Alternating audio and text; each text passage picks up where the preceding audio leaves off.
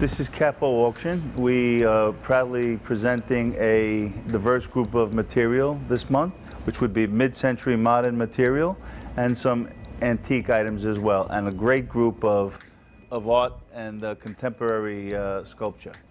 Okay, on this wall, firstly, we have a great group of artwork here from Jacques Lipchitz and Picasso and Mary Baumeister.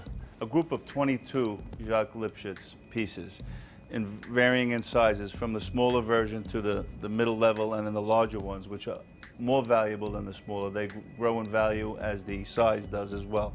And all these religious themed gouaches and charcoal drawings were made for the molded versions, which would come in bronze at a later date from these particular drawings that were done by Jacques Lipchitz. In this area of the gallery, we have a great group of mid-century modern furniture. On the far side of the table, we have an egg chair, which we have a pair of these, the purple ones. And on the other side, there's a red one.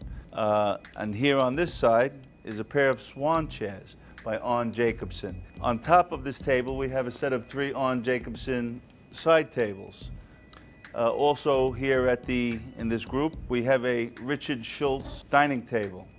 In this section of the gallery, we have a Eero Saarinen dining room table and set of 6 chairs. On top of the table, we have a Reitveld chair here, an example of a chair that was produced in 1917. Observing here, a great example of a Edward Wormley side table with some Tiffany tile insets. Great mid-century table. In front of me, a Harvery Probber suede bench with a brass stretcher and bottom.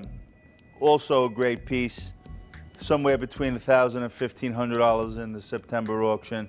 It's in great condition, great color, and in great shape.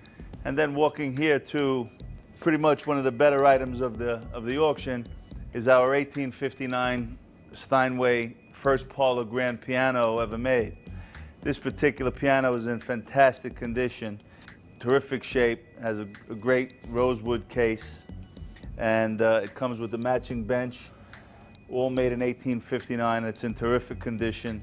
A lot of history behind this piano, and this piano came from a collector up in Connecticut, and we believe it's going to bring somewhere between $20,000 and $40,000, depending on the collector and the person who purchases it.